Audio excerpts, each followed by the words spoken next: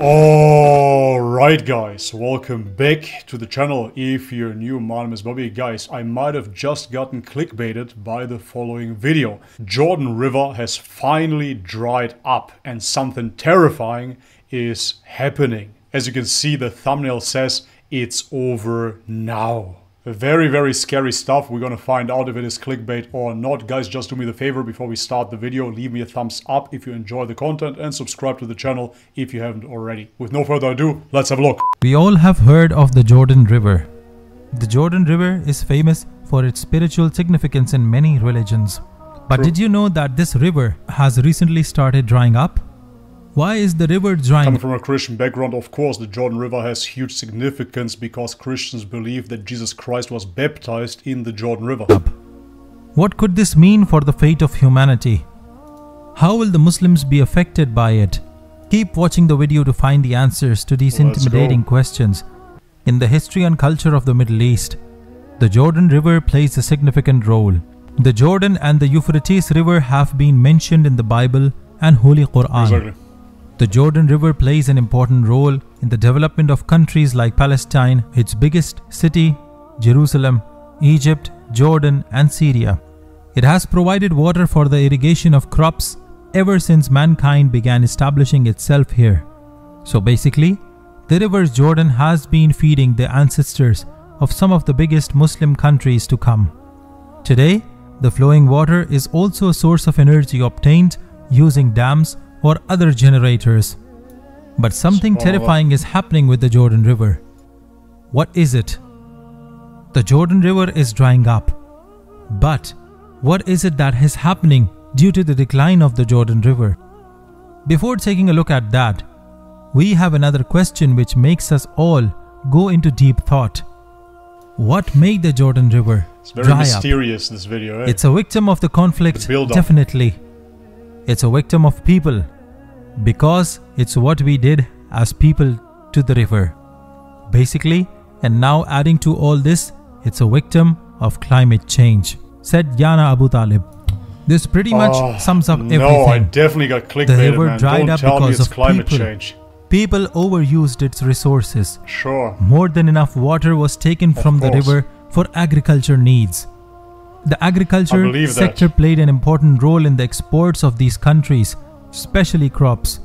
So the drying of the Jordan River proved It's really so sad to see that even Islam is being infiltrated with all of those woke concepts such as climate change. If you look into climate change, the first time they started warning about this was 1896. Of course, this was pushed by the United Nations, and moreover, back then it wasn't climate change, but it was global warming. Now all of a sudden they realize, it's not getting hotter after all, so we're going to call it climate change. It is absolutely ridiculous, and it's a shame that Muslims fall for this propaganda. Greatly disastrous for the neighboring states.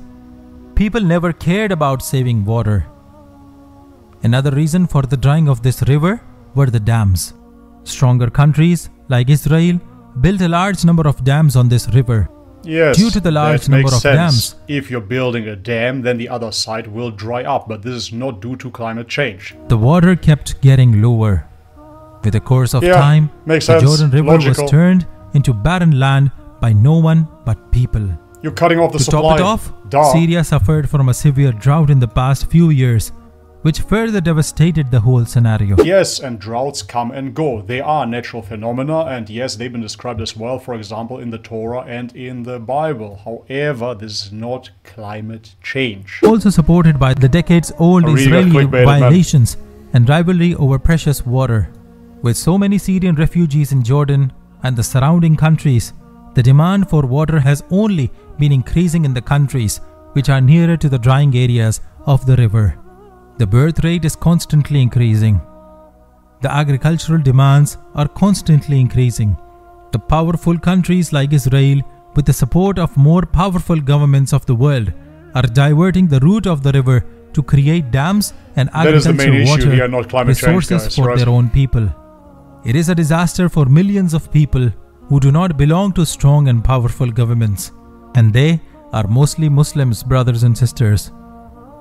The natural and the political geography of the world is slowly making the Muslim countries and populations miserable by the day. That's absolutely Christians all across the world come to the Jordan River around the year. But when it dried, it was like an empty desert where no flower blooms. Dams no longer produce enough electricity, due to which the people are suffering from an electricity crisis.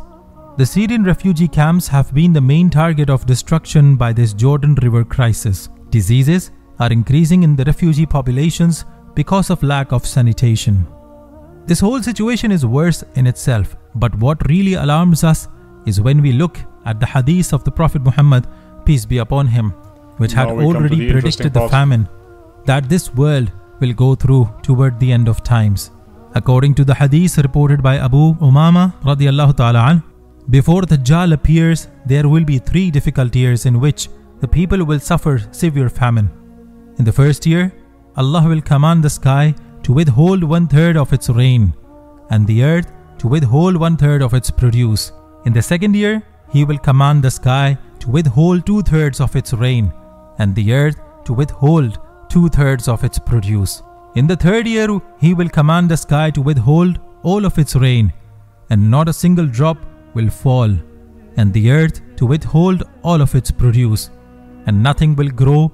All cloven-hoofed animals will die, except those that Allah wills. It was said, what will the people live on at that time? He said, Tahleel, Takbir, Tasbih and Tahmeed. That will take the place of food for them.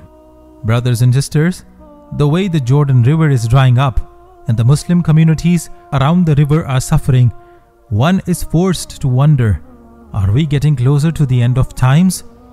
Are the 3 years of famine just about to begin? Is Dajjal just about to appear among us? May Allah protect us all and our Iman from the fitna of Dajjal. Alright, so this is it for today's video. Shame on me, I got clickbaited here, but as I said throughout the video, what is even a greater shame is of course that Muslims fall for the climate change propaganda, that they fall for the same tactics promoted by the United Nations or promoted by the World Economic Forum. Of course there are environmental impacts by human beings that do pollute our planet, however this does not contribute to climate change or, as I mentioned, as it was called beforehand, global warming. The biggest heat source for our planet is obviously the sun, and therefore our temperatures are driven by the sun. We've seen cycles of activity from the little ice age to the present day. Those cycles are called relational cycles, for example the Dalton minimum. And during these cycles we actually see the sun decreasing its heat output. So therefore the morale of the story here is sometimes you have hotter periods and then you have colder periods. This is absolutely natural and has been happening for millennia. Humans have nothing to do with this. Alright guys, but this is it for today's video. If you liked it, nevertheless, leave it a thumbs up. If you haven't subscribed already, guys, please do so. And if you want to support this channel via Patreon, for example, all the links are in the description box below. Thank you so much for your ongoing support, guys, and as always, may God bless you all. Much love and peace.